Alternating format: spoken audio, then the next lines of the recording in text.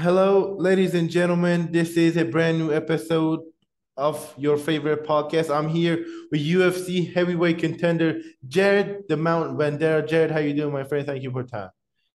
Uh, I'm tired. That's how I'm doing. I'm tired. I just got done doing 2 3 hours at Kings. I just didn't sleep well either. But that's just because I have insomnia and it was just kicking my ass last night. Insomnia sucks, man. That shit sucks.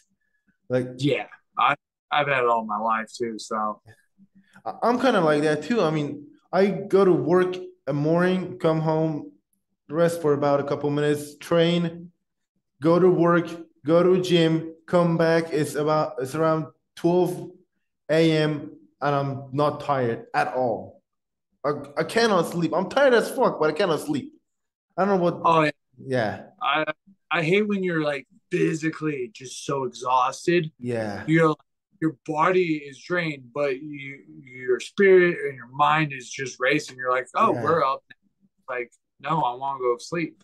yeah. Yeah. It's bad. It's bad. Like I look at myself, I'm like, dude, it's 1 a.m. Just fucking sleep. I put the Yeah, phone no, away. The Wi-Fi is off. The TV's off. The room is cold as fuck. Go to fucking sleep. It's not happening, man. I feel you. Like last night was just brutal. I only got maybe like 4 hours of sleep. Jesus, Uh, man, that's fucking brutal. And I've taken pills, fucking CBD, I don't know, tea, everything. It doesn't work. It doesn't work at all. yeah, yeah, no, I'm the same way. Yeah. It's just one of those things. Like fight week is kind of just rugged just because of that reason. Plus, I'm a picky bitch when it comes to beds. Uh, the last fight I had, the beds were just god awful. Like it was close for me sleeping on the floor. And honestly, in hindsight, I should have slept on the floor. I threw out my back in one of those like one of the nights. I literally got up and I'm just like I like fight day. I was like my back was aching. I'm just like what the fuck.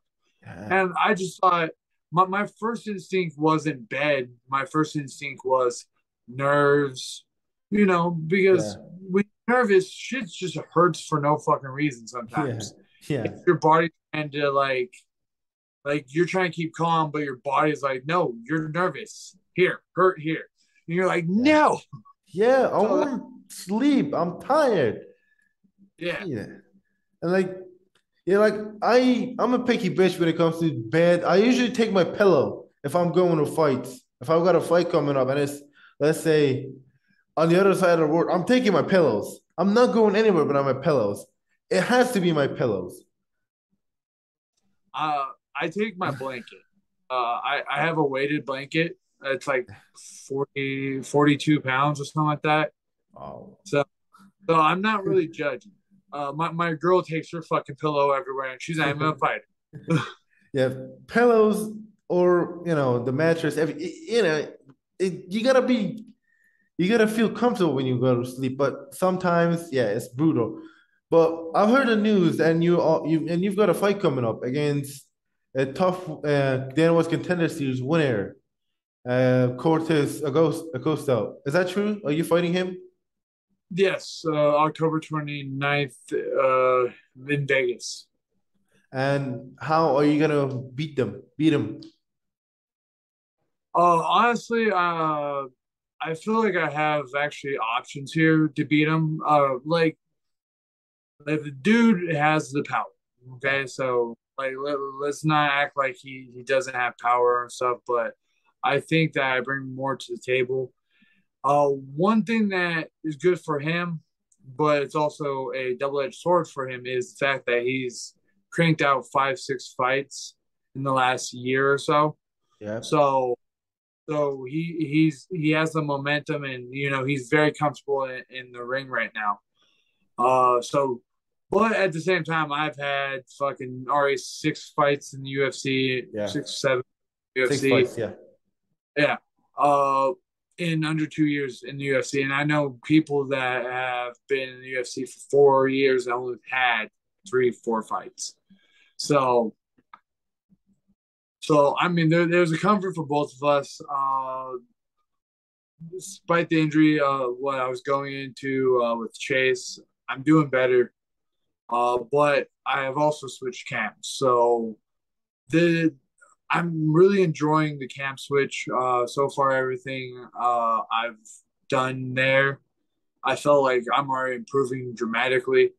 And I feel like the reason why is it's the honeymoon phase where like everything's new, new people, new coaching strategies and stuff like that. That, there's that honeymoon phase where everything's like, oh, Yeah. so new, so amazing. But so I'm allowing that to like kind of kick in, but at the same time, I'm really I like take away the honeymoon phase. I'm really liking just everything Rafael is teaching. All the students are bringing.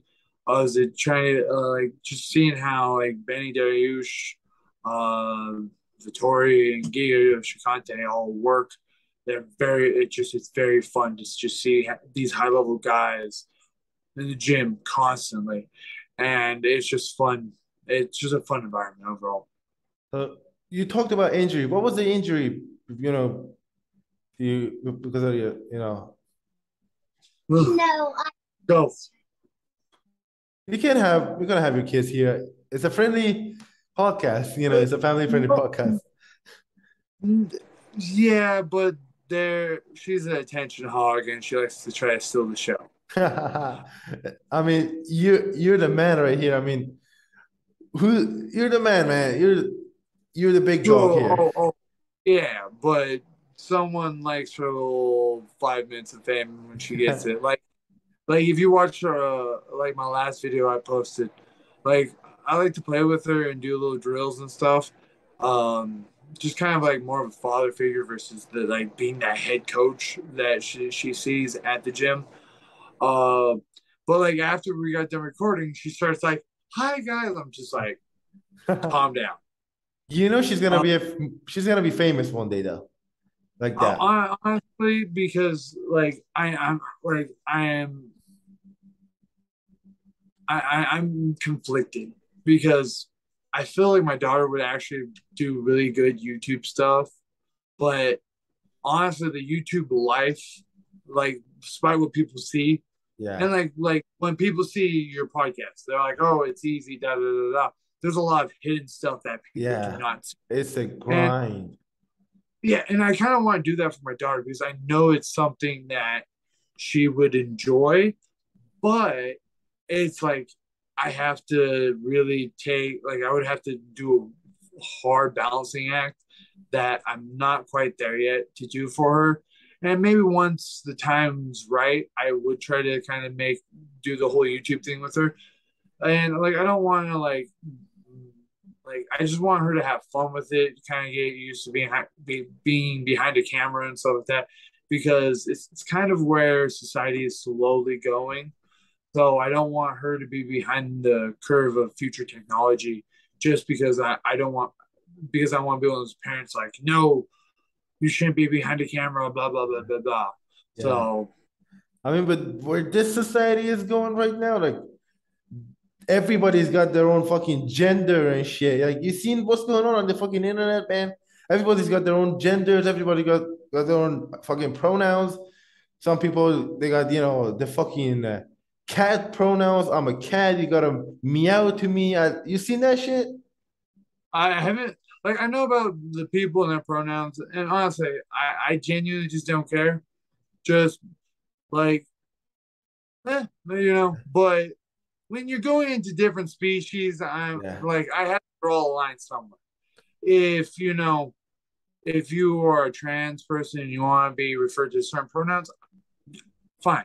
We cool about that. But if you want to be like I'm a cat, okay, there's a line of Yeah. sanity that I have to, you know,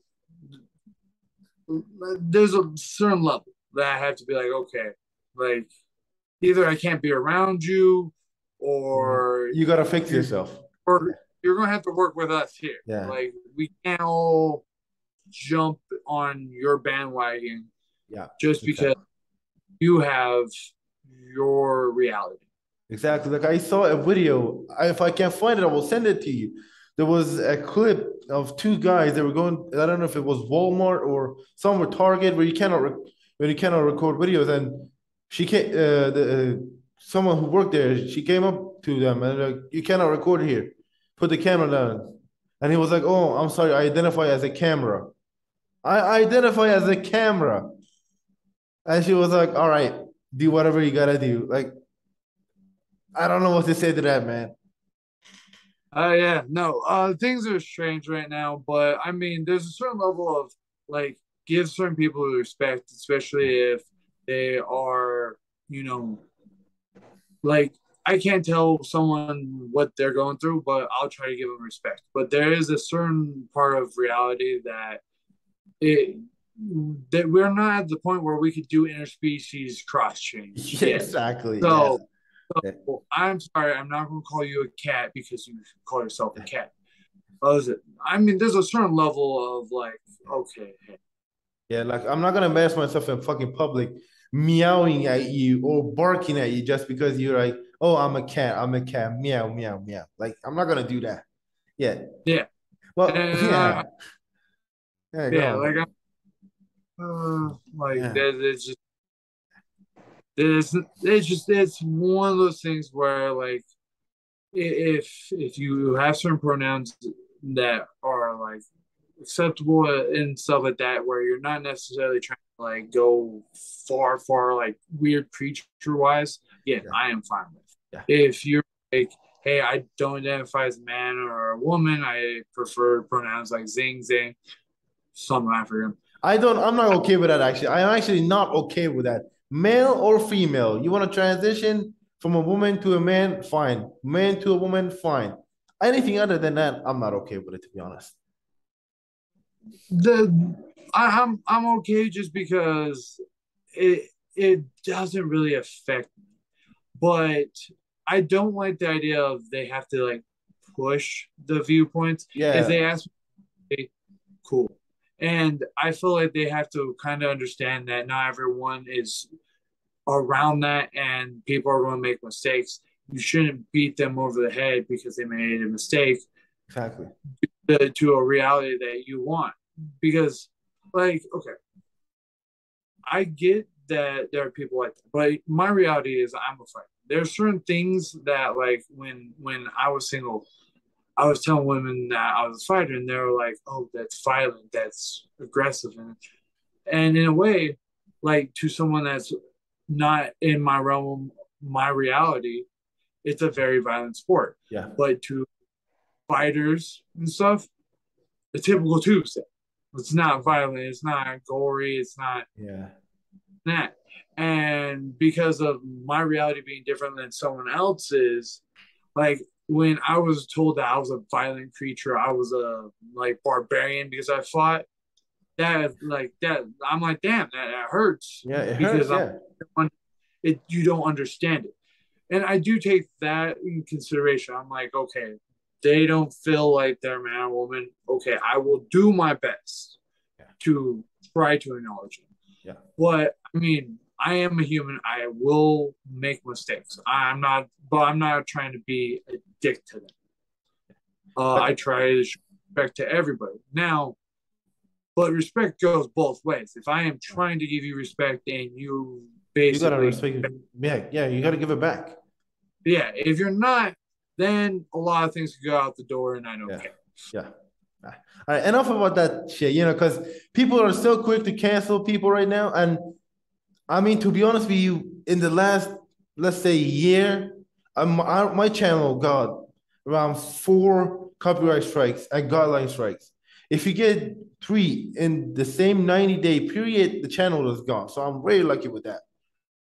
I am so Well, lucky. Yeah, like I made the video, I made all this stuff myself. Like I do the edits. I don't know, put the music on. When I'm using the music, everything, I'm making sure that hi. Hi. Hello. Hi. yeah, doctor's appointment's happening. Hi. Oh my God. Look, I'm so good with babies. I don't know why. I never had a baby brother or sister. Hi. They're overrated. I've never These had kids one. don't. This is like, I don't know. Are you in a serious relationship? I actually, yeah, kinda. It's getting there. All right. So give it a couple more months where they're like, oh, when are you guys gonna have kids? When are you gonna have babies? When Oh yeah, slap the friends of yours. Slap them. You don't need them. Keep that negativity away from you. If you want to be happy and enjoy your relationship, no kids.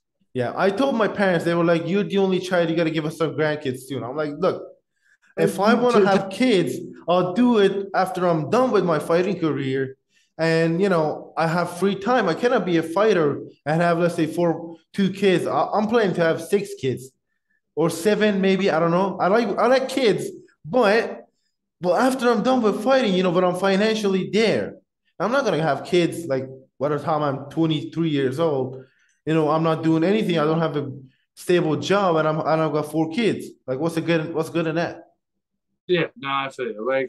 I got lucky with her mom. She's very responsible, very well organized, especially with money. And so when we had our first one, she was very capable of, we were able to manage and do it. And I was kind of in the mid part of my career. Now having this one, I was in the UFC and it was a lot easier to like deal with the baby. Yeah, But even babies are a lot. They're cute, they're adorable until you yeah. want to throw them away. And Trash can. yeah, until you have to change the diapers. You gotta go buy the food. Yeah, I don't mind changing diapers or feeding. It's the screaming for no reason, like because they don't understand their emotions or what's happening. So like she could be screaming and it's like, okay, I fed her, it's changed. I'm playing with her, she's want to play this way. She's tired. We try to yeah. take a nap. My dog barks, or my daughter wants to play music very loud. So the nap gets disrupted. Now she's cranky and will not take a nap and just, yeah. Yeah.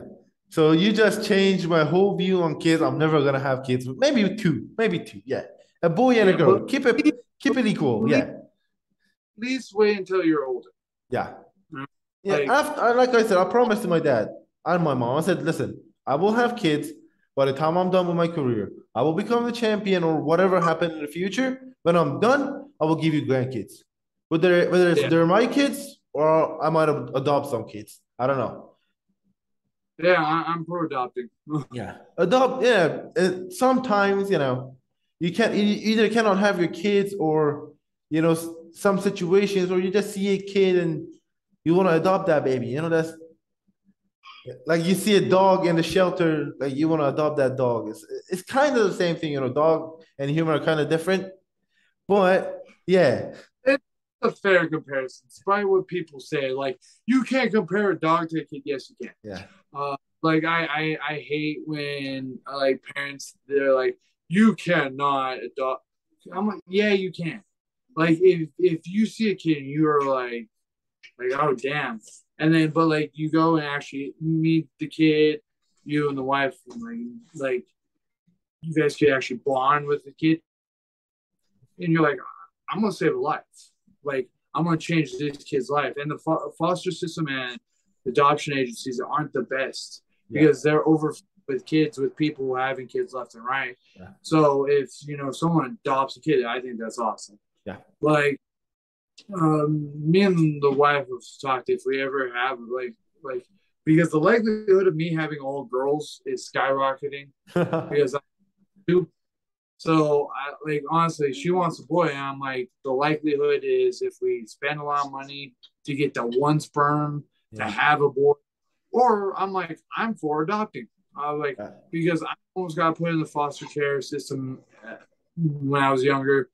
I was kind of raised by my grandma. She almost fully adopted me, so I understand like the crazies, a bit of the crazier side of it. So I'm definitely more open to adopting. So yeah. Adopting is but good. Adopt babies. It's all right. So I want to take you back. I'm going to take you into my time machine. Let's get you back before you started your MMA career. what made you fight? What made you, become this fighter? Honestly, it was just kind of one of those things that I kind of fell into. I grew up literally just fighting. Like I remember my sister's cousin. Me and him fought as children. Like literally, we would fight so much. We would beat each other up. As kids. Fast forward in high school, I was wrestling and stuff, and in middle school, I was always getting in fights. So it was just one of those things where fighting just happened. And yeah, that's where I'm at. No, no, no, no, no, no, no. Oh my Because God, kiss. Oh my God. All right, continue, please, man. I laugh. it, I laugh very easily. All right, continue, please. I just fell into fighting. Like it was just one of those things where after wrestling, all everyone was like, "What are you going to do after school?" And I was just like, "After wrestling season." And I had an injury right after wrestling season, got healed up, and I walked into an MMA gym, and I enjoyed it. And that's a pretty good story. I mean, that's some people, they start with a wrestling background. Speaking of wrestling, are you gonna use your wrestling this fight, kinda, not to give out your game plan or whatever? Uh, I don't know, honestly. Right now with Kings, I'm doing everything more. Yep. I'm wrestling more. I'm striking more. I'm jiu-jitsuing more. I'm on the fence a lot more. I'm just doing everything more. And honestly, it's one of those things where it's like I'm not used to doing so much all the time. But I'm like, okay, I see why when people talk about Vittori, Giga Shikante, Nazareth, like these guys are good because they're having good training sessions. You got Rafael, who's a phenomenal coach that makes you go into bad positions and all that stuff. So there's a possibility that I might wrestle just because I'm doing it more. Yeah. So, and speaking of, Benil Dariush and Kings MMA, he's got a fight coming up with Gamrot, with Mateusz Gamrot. A little prediction on that, please. Who is it? Benil Dariush and Yeah. Mateusz Gamrot. Yeah. I didn't know who he's. I knew he was fighting. I just didn't know who he was fighting. I mean, I gotta go Benny just because that's the boy, you know. Yeah. Like he's a sweetheart. I honestly, I like his presence the most. I talk to him daily, predominantly. So yeah, no, and honestly, I get a lot of hard work training with Benny. So I see why he's still ranked number 4. Yeah. He's one of the best lightweights ever, and possibly with a win, he can get a title shot. And this weekend, UFC 278, predictions for that one. This is a great fight card. All right, I only know the main event, and I know I'm forgetting like the co-main. Like there's some big fights on this card. I'm just drawing a blank on. But I might be leaning towards Edwards. I have to lean towards Edwards. My co-host, who's not here, he could not make it. He is Irish, but he lives in England. So I have to go with the British fighters as well. I mean, I love Leon Edwards. He's a great fighter. But if I don't go with British fighters, I don't know what he does. He kind of like morphs into the phone and slaps me. I don't know how he does that. He's a mentally slapped with a mental slap. I'm gonna try. Yeah, I'm gonna get that kid one day. One day. But no, I don't know. I like Usman has the ability to win. Like I'm not acting like it's going. I think it's going to be a 5-round decision. Yeah, me too.